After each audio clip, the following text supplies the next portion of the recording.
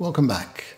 This video follows on from the previous one, which was a stepping stone to understanding bond day count conventions and the calculation of accrued interest. So we've already looked at the basics of a bond and the cash flows on a bond, but we really looked at it from the perspective of a bond issuer. In this one, we'll be looking at day count conventions and accrued interest, and therefore more from the perspective of a bond investor. You should now be familiar with who issues bonds and the basic structure of the bonds, and be familiar with the basic jargon of par value, nominal, coupon, frequency of payment, and maturity or redemption. We'll now concentrate on the bottom part of the screen. Remember that once a bond is issued, it is now freely tradable in the secondary market, and the price of the bond is set by buyers and sellers interacting. In other words, the market sets the price. And you may well have heard of the term that bonds are quoted clean and settled dirty. The clean price is the price without any accrued interest, and the dirty price is the amount you actually pay for the bond when you settle, which is the clean price plus the accrued interest. So that's what we need to look at now, how we calculate the accrued interest to work out the settlement price of the bond. We've got here a bond that pays twice a year. It makes a coupon payment on the 15th of January, and the next one is on the 15th of July. Now, because this is a semi-annual paying bond, the coupon payment is going to be half the annual coupon, and each coupon represents the interest for the previous 6-month period. Let's say that you as an investor buy the bond on the 12th of May, and the clean price, or the market price, is 115.65. If the clean price was all that an investor had to pay, then other things remaining the same, it would be rational to buy the bond on the 14th of July, keep it for 1 day, and get 6 months worth of interest. So that's not going to work. And even over here, on the 12th of May, if you only paid the clean price, you'd be keeping the bond for 2 months and getting 6 months worth of interest. That's where the dirty price comes into it. Because when you buy the bond, you pay not only the clean price, but you have to pay the accrued interest on that bond. Next step is to calculate what that accrued interest is. So you've got to pay interest that has attached itself to the bond from the last coupon date to the date that you settle for the bond. In other words, there needs to be a calculation of how many days there has been since the last coupon was paid, and how many days in that coupon paying period. And the accrued interest will be that proportion of the next coupon payment. So the numerator is going to be the days since the last coupon till settlement day, and the denominator over here will be the number of days in that coupon paying period, and you divide one by the other, and that gives you the fraction of the coupon payment that you have to pay. So far, so good. But there are a number of day count conventions that determine A, how many days have passed, and B, how many days there are in the period. There are a number of them, but these three are the three major ones. So on the left-hand side of the dividing line, that's the numerator, and that's the number of days since the last coupon was paid. And the denominator is the number of days in the coupon paying period. So the three conventions are actual, 3360, which is the convention used for American corporate bonds, and the 30E360, which is the European equivalent of 3360. Now let's see how each of these work. Got a spreadsheet over here, and we filled in some of the details. We're settling on the 12th of May, and just picked an arbitrary maturity date, which is 15th of July 2030. Got to be a bit careful over here, because sometimes if you just plug in 30, Excel reads that as 1930, so you just got to be a little bit careful of that. Semi-annual paying bond with a 3% coupon. So given the information we have here, we can work out when the last coupon payment was and when the next coupon payment is going to be. And essentially the bond will pay coupons on the 15th of July and the 15th of January every year.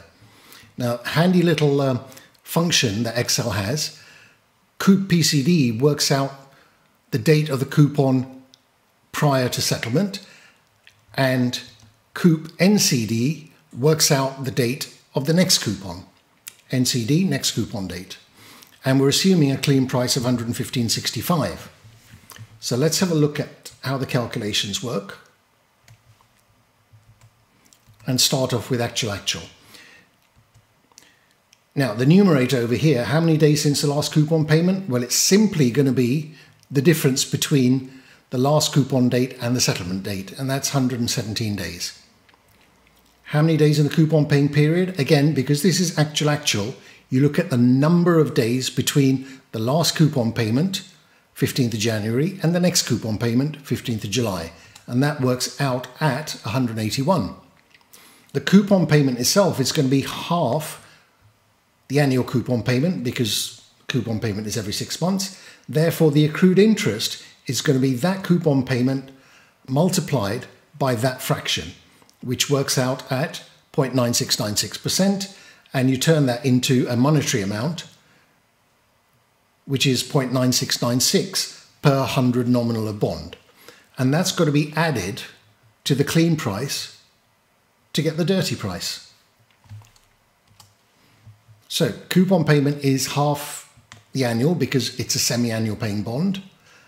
The numerator and the denominator in the calculation, because it's an actual, you work out the actual number of days that you need and apply that fraction to the coupon to get the accrued interest, and then you can turn that into a monetary amount, and then you add that to the clean price. So that's your settlement price or your dirty price. Now let's have a look at the same dates but using a 3360 convention. Now over here, the accrued days are the same, but the denominator, the days in the coupon period, are taken as 180 because under the 3360 basis, you're assuming that each month has 30 days irrespective of the number of days that it actually has. We'll have a look at how this is calculated in a minute, but once we've done these two calculations, then everything else follows on by the same method as we've done over there. There's a little function in Excel that calculates the number of days on a 360-day year.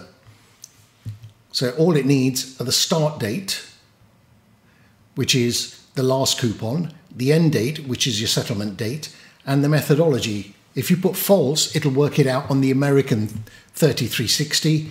If you put true, it'll work it out on the European 3360. Just have a closer look at that and go down here. In the numerator, because it's 3360, in the numerator, you're assuming that each month has 30 days. Doesn't matter if it's got 28, 29, or 31. So from the 15th of January to the 15th of February is going to be 30 days.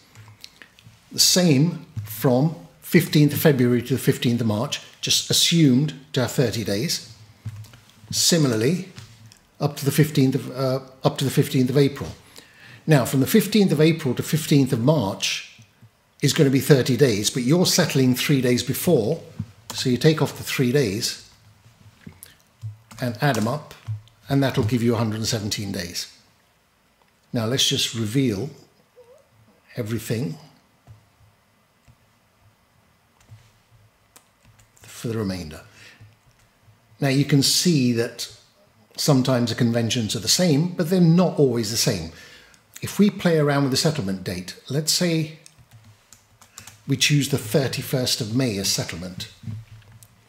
You can see now that there's a difference between the American and the European conventions. And the difference is, in the American convention, if you settle at the end of a month, EOM, and that month has 31 days, you count that final day. Whereas in the European methodology, just because you settle on the 31st of May, they'll just say there's 30 days in May, end of story.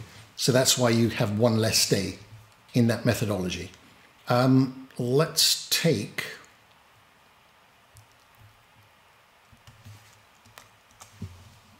another date, another settlement date, 26th of Feb. Now over here, the days are slightly different. The difference being that January is a 31-day month, so you've got 42 days there. And these two conventions are ignoring the 31st of January and saying January only has 30 days. So that's how bond day count conventions and accrued interest work. If you've seen the videos we had on money market accruals and day count conventions, you would now have all the major conventions that are used in the markets. I hope this has been helpful. This has been Abdullah. Thanks for listening.